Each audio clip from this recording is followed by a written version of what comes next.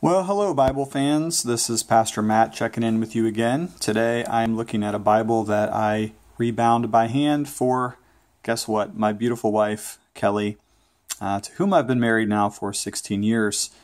This Bible I made for her today, although yesterday was Mother's Day, so it's a belated Mother's Day gift.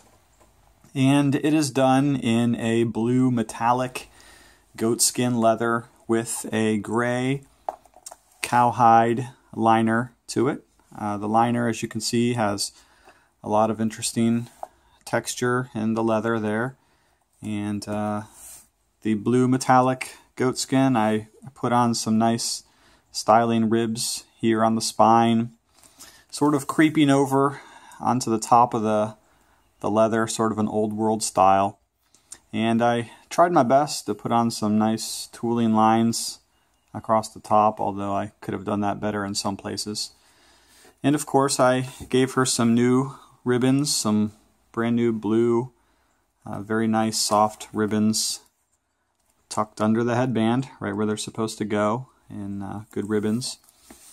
And to this I of course added a new end page. You can see here that the liner is tabbed onto the block. It's an edge-lined design for Rebind. And this Bible is the single column ESV Heritage Edition, which by the way I've reviewed elsewhere and is a beautiful hand-sized Bible, single column, very elegant. It does not have many notes or references or anything like that. It's a very clean, mostly a text Bible with some minor textual notes there, but actually those are pretty infrequent in this Bible. It has superb line matching if you're looking for a good Bible. This one, believe it or not, this is crazy. It was only $8. Normally this Bible sells for about $35 to $40. But I bought a bunch of them when they were on sale at CBD.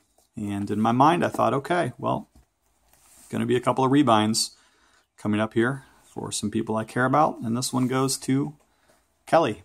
There you go. Love you, babe.